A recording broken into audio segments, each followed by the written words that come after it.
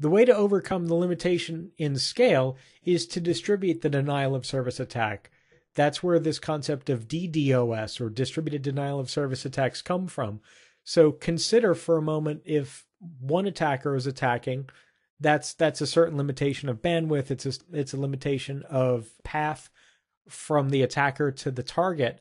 But if you've got millions of attackers, millions of hosts, all sending out that same amount of traffic, or even a scaled down version of traffic, it can be far more effective. If the traffic is coming from different parts of the world, from different types of hosts, from different internet service providers, across different segments of the internet backbone, that's an exceptionally hard attack to defend against for the target. The target doesn't know which traffic is legitimate and which traffic is an attack. It can't distinguish, because the things it uses to distinguish typically are: what's the source address, what does the packet look like, how much traffic am I getting from this one place at this one time. That all goes away with the distributed denial of service attack. And the easiest way to explain that is to illustrate it. Consider 100 hackers, all of which are planted around the world, or even around the country, or even around the city where this target is. If they all start mounting an attack at the same time, that's 100 sources, 100 computers pumping out this attack traffic, 100 different things that the router, in this case, needs to defend against, identify, and block in some way.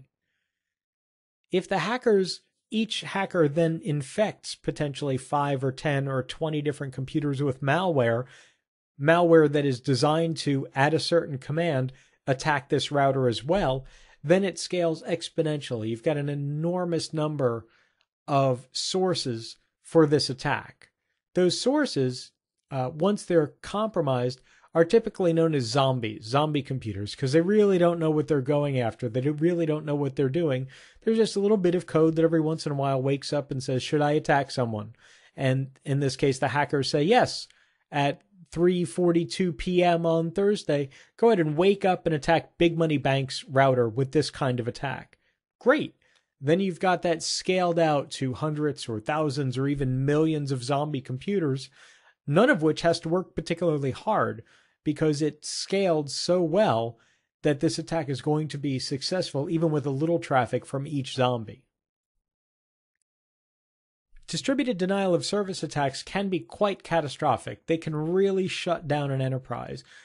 There's been numerous cases of even the biggest internet presence companies getting shut down for hours, even days in a lot of cases, because it's exceptionally hard to defend against a distributed denial of service attack. There's almost no way to shut it off.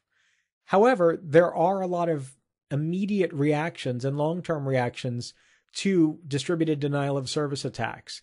And as ethical hackers, we should certainly know what to expect when we mount one of these attacks. What's going to be the impact? Oftentimes, the first thing that you can see as an attacker is that the target has no plan to deal with this. They don't know what to do. They pick up the phone and they call the switch vendor, or they call the firewall vendor, or they have their internet service provider just simply shut down their ports, shut down their connectivity.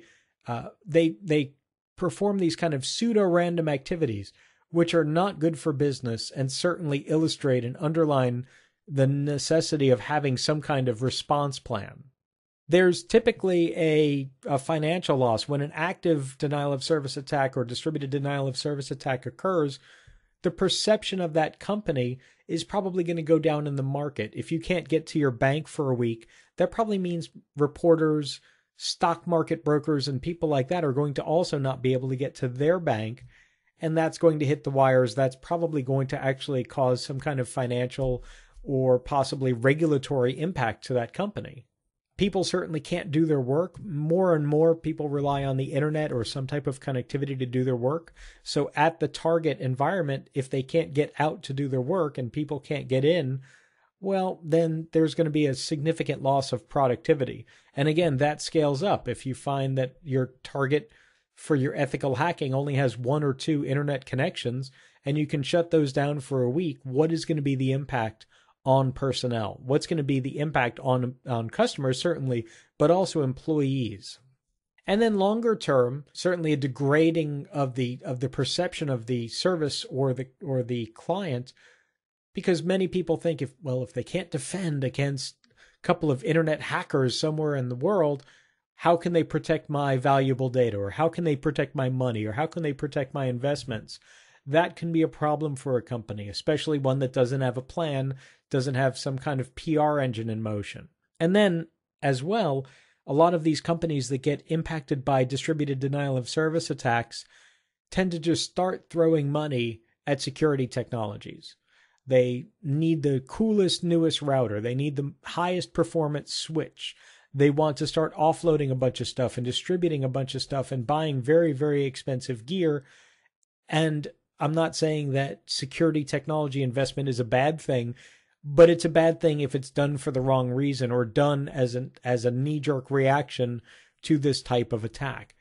That type of investment needs to be carefully planned and carefully managed, or it's going to be worse for them and actually better for the ethical hacker, because an unconfigured firewall or a poorly configured internet service provider connection is probably better for us because it's easier to get back in, but leaves the illusion of security. The IT staff will probably think that firewall's all they need to protect them, but they never bother to change any of the defaults. So we as ethical hackers know the password. We know how to shut it off. We know how to punch holes in it already.